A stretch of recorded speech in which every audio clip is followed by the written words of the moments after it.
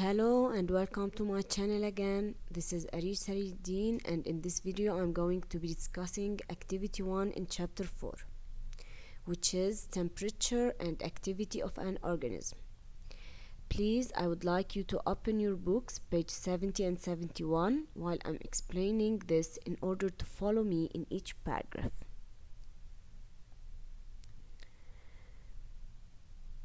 We will start by documents A and B that show the change in the color of the lizard as it passes from light to shade. The color of the lizard changes because under sunlight the lizard needs to reflect the light in order to prevent the rapid rise in its internal temperature. So its skin turns clear, as you can see here in document A. While in shade, the lizard needs to capture light, which heats its body and increases its internal temperature, so its skin becomes dark.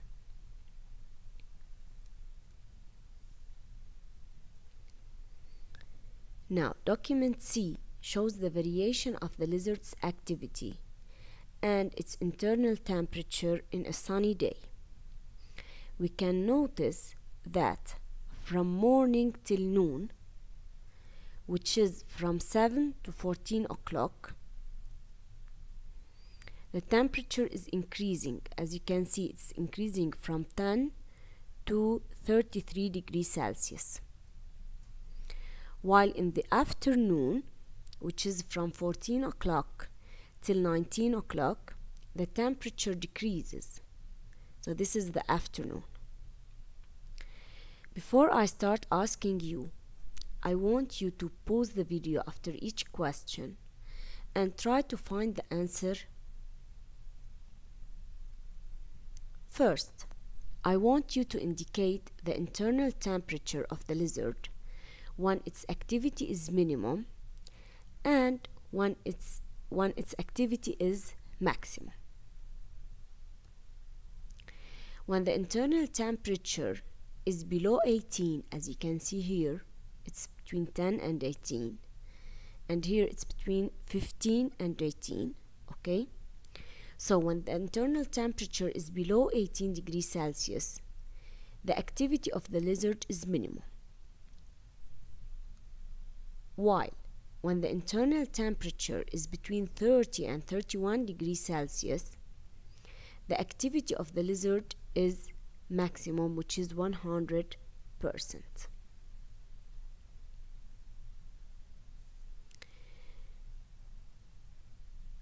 Also, from this document, I want you to try to explain why the lizard's activity decreases at 13 to 14 o'clock.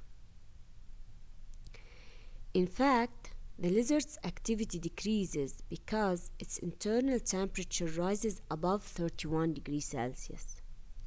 So the lizard will decrease its activity in order to decrease its internal temperature. Okay?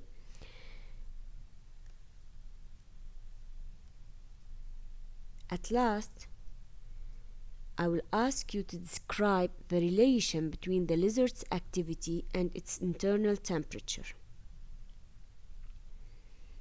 The activity of the lizard is null when its temperature below 18 degrees Celsius. This activity begins when the internal temperature of the lizard rises higher than 18 degrees Celsius to become optimum or maximum at 30 degrees Celsius. Beyond this temperature, the heat reduces again the lizard's activity, as you can see here. As it passes from 31 to 33 degrees Celsius, the heat decreases again the lizard's activity. Now we will analyze the table of document D.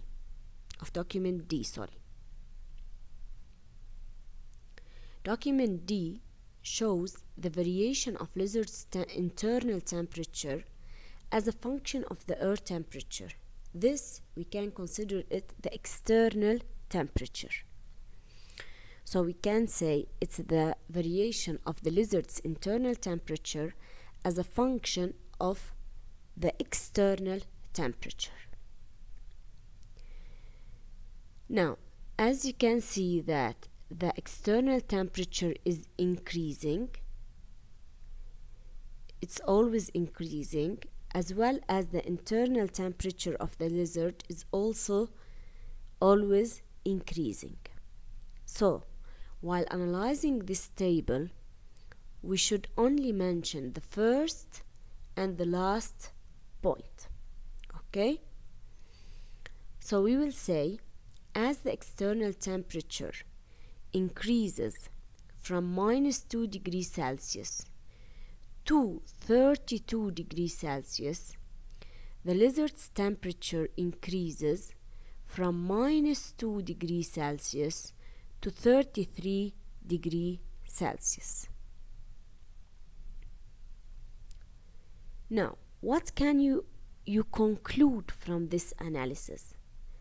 Or what can we conclude from this analysis? As you see, the internal temperature of the lizard varies with the variation of the external temperature. So the lizard is a poikilotherm. Okay? So we have two classifications of animals, poikilotherms and homiotherms. The animals that have a variable internal temperature are called poikilotherms. So, by this document, we can conclude that the lizard is a poikilotherm and its internal temperature varies with the variation of the external temperature. Now, we will start by paragraph 2 that talks about the vole or a mouse. We will start by document F, page 71. Document F shows the vole's internal temperature as a function of the external temperature. I will ask you to analyze the table of document F. As you notice that the external temperature increases in the first part till here, then it decreases. So, while analyzing this table, you have to talk about 3 points. So, the answer will be, as the external temperature increases from -4 degrees Celsius till 9 degrees Celsius, the internal temperature of the vole remains constant at 38 degrees Celsius. Then, as the external temperature decreases from 9 degrees Celsius to -2 degrees Celsius, the internal temperature of the vole also remains constant at 38 degrees Celsius. So as you see here, whatever the external temperature is, the internal temperature of the vole stays constant at 38 degrees Celsius. Now, what can we conclude concerning the classification of the vole?